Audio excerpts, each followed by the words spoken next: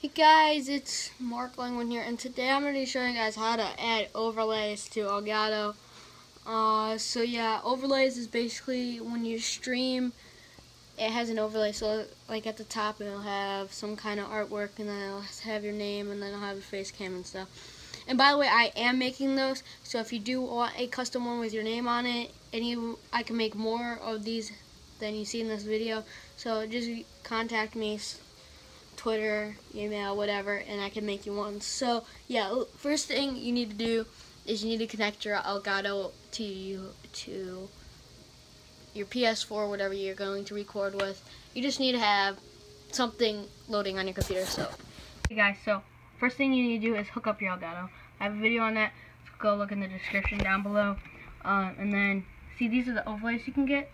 I can make it with your name there and anything you want, custom one. That's one of them I made, and I don't have my other one. So, first thing you want to do is you want to go down to this little thing where it says edit scene, and you want to click that. But first you want to click on the one that you want to edit. So, I'm going to edit this one because I do not use this one.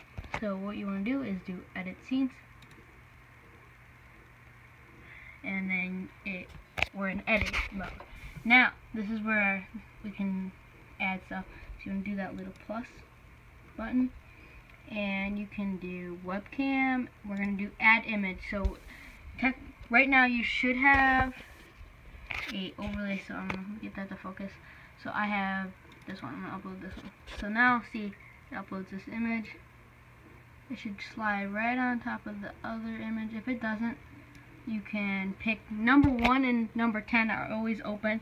I would recommend to always leave one of those spots open just in case you have a weird one where it doesn't overlay it. So now we can record like that. They just do save changes, and now you can make videos like that. Now if you have one like a face cam like this, see how you have a face cam. So we're gonna go back to the one that we were just on. So we have this one.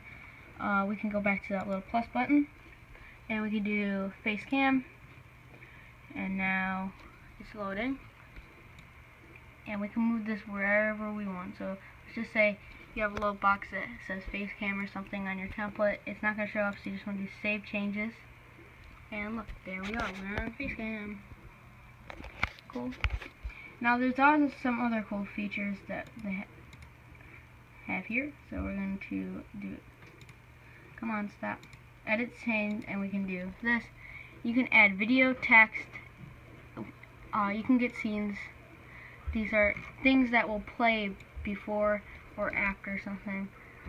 So yeah, that's basically how you use it. And then when you're done with everything, just click save. And what is going on with my Elgato is like glitching. See it? That is my Elgato. That is not what is going to happen for you. So what you want to do then is you can just record or something. So yeah, thank you guys for watching this video. If you did enjoy, hit a like, please share it so we can get the word out. And I'll see you in the next one. Peace.